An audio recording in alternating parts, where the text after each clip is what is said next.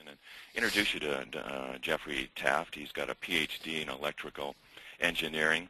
He's the global smart grid solution architect for Accenture. He's been working in electric power since 1995, in the smart grid since 2001. He's responsible for all of Accenture smart grid architecture, methodologies, solution sets.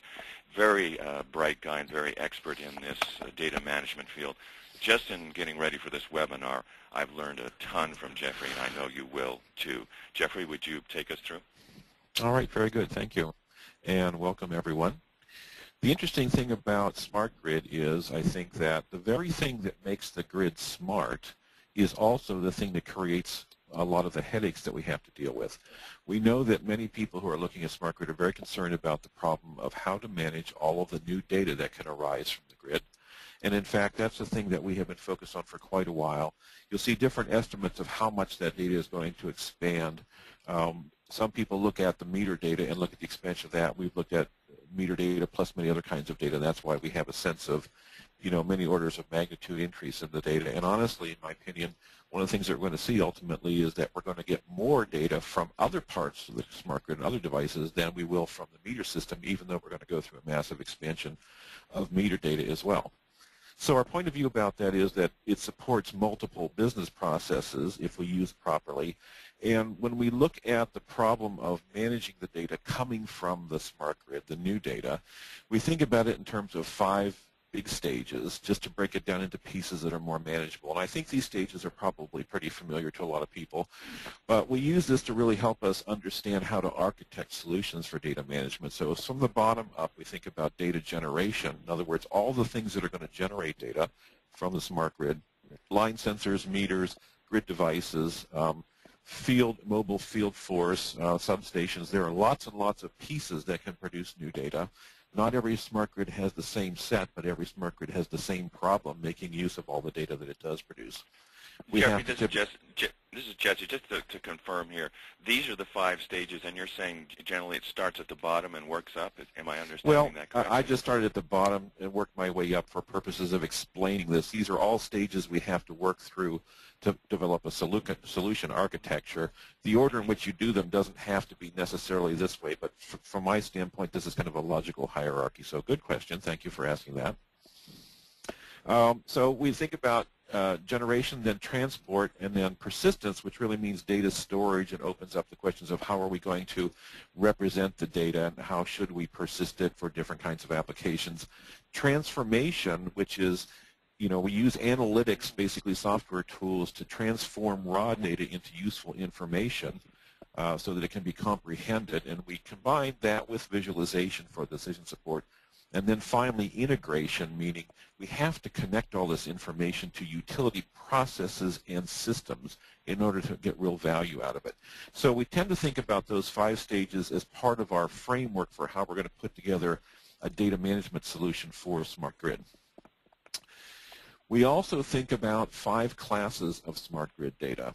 And 3 of these classes are quite familiar. The first 3, operational data, which is largely the kind of data you sort of associate with SCADA, non-operational data, which is asset monitoring data for the most part, and meter usage data, all very familiar to most people who work with utilities.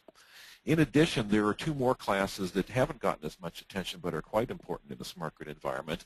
Event message data is a really big one, and as we put more smart devices on the grid, we have more and more instances where we see these devices are able to generate asynchronous event messages. And the fact of the matter is that a lot of times we get those messages in big bursts that we have to process with low latency, in other words, pretty fast. We need some special tools to do that. We're going to talk about that more. And then metadata, which is all this ancillary information we have to keep track of to be able to use everything else. So and we do think about the characteristics. Would you, Jeffrey, just give an example of metadata? Yeah, one of the really important pieces of metadata is connectivity information. Other examples include things like network addresses, calibration constants. There are just a whole bunch of pieces of information that we have to keep track of to make the smart grid function. And without that, it's pretty easy for something to break down because we have perhaps hardwired a network address which has been changed, for example. Managing the metadata for a smart grid is a pretty challenging problem and one that hasn't gotten a lot of attention in the literature. So once we recognize that, there are some pretty big challenges for data management. One of them is matching the data acquisition infrastructure to required outcomes. That sounds a little abstract, but it has a big impact on business case. There are a couple of ways to view this. One way is to say, I'd like to minimize the amount of sensing infrastructure I have to generate a particular set of business outcomes. Or I've got a set of infrastructure and I want to know what are all the benefits I can generate from that data. Either way, this has an impact on your business case, and we sort of think this through in a pretty logical fashion. Another challenge for the utility is learning to apply some new tools, new standards, and new architectures to manage grid data at full scale. So, you know, NIST has a stack of standards that they have been promoting for smart grid. There are issues about interoperability. There are also issues around distributed architecture and new kinds of analytics tools that utility has to think about mastering in order to be able to handle the data management problem for smart grids. Jeffrey, may I just jump in one quick moment? May I jump in just one quick moment, because we did have a question on the web about the NIST's role, and we're here today to talk about, you know, data management in particular. You did mention it in passing. What is their role going to be about some of these data nomenclature and other standards issues here? Well, you know, NIST is focused to a large extent on developing a view about the set of standards that should apply to smart grid designs. Very valuable functionality. Standards are incredibly important in this area. Standards are necessary, in fact, for all this to work.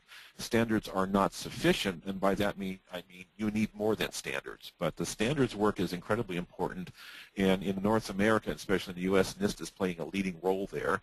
For those of you who are outside the U.S., there are other standards bodies to be aware of as well. But the things that they are doing are incredibly important because we have many different systems that have to interoperate. Without those standards, we have chaos. Okay, thank you. So the last thing is transforming business processes to take advantage of smart grid. Very important because that's the way that you get value out of your smart grid solutions. So you have to think about that transformation of business processes. Now, like a lot of organizations, we have a methodical approach to doing smart grid design. This is one from Accenture, and I'm not going to try to go through every single block here, but I want to point out a couple of things about this. Most of the steps that you see here would be familiar to anyone who has done system design, except that we have integrated a lot of specific smart grid knowledge and experience into our process steps. I just want to point out two in particular that would not be as familiar to most folks. One that you see on here is called observability strategy. And that goes back to the issue I mentioned a minute ago, where we talked about thinking about minimizing the sensing infrastructure and maximizing the business benefits from the information that you get through them. That process, we think, deserves an extra little bit of attention, so we've actually made a formal step to think about exactly how many sensors, what kind, where should they be, how are we going to process the data, how many different outcomes can we get from that set of sensors as a strategic element of figuring out how we're going to design the architecture. That leads to a sensor architecture that ties in with the other pieces. And then Jeffrey, when you say you're going to minimize, are you minimizing the number of sensors or minimizing the amount of data that you decide to pull from them, or some combination? Well, we'd like to minimize the cost of that infrastructure wherever possible. And that can mean it may not actually result in a minimum number of devices. It may actually result in a larger number of less expensive devices, or alternately a smaller number of more expensive devices. But the real goal is minimize the overall cost while maximizing the value of the benefits. It's a non-trivial optimization problem, and it's one that's not easily solved in a formal mathematical sense, but we have some guidelines and experience to show us how to get better solutions than just doing the normal siloized approach where you put out one kind of sensing technology for one thing and another kind for another thing and end up with too many different kinds of sensing devices out there.